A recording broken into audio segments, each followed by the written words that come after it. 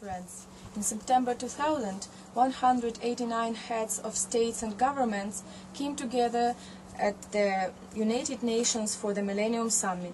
At the summit, leaders firmly committed to fight together against poverty and hunger, gender inequality, environmental degradation, and HIV and AIDS, while improving access to education, healthcare, and clean water, all by 2015. Let me talk about Belarus. I think we are lucky. According to official statistics, Belarus has achieved or close to achieving the most Millennium Goals.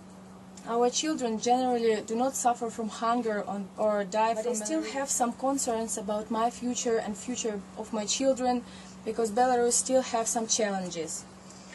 Young people are exposed to HIV and AIDS, and the level of counteraction to this disease needs to be improved.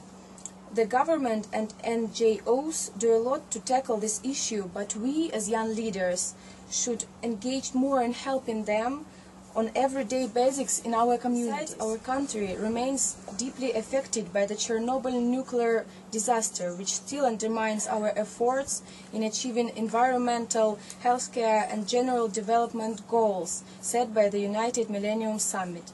Today we gathered here to learn more about Millennium Goals and think about our country's involvement. Although we are few here and our impact might seem to be insignificant, the more such meetings happens every day in different parts of the world, the bigger global impact will be reached.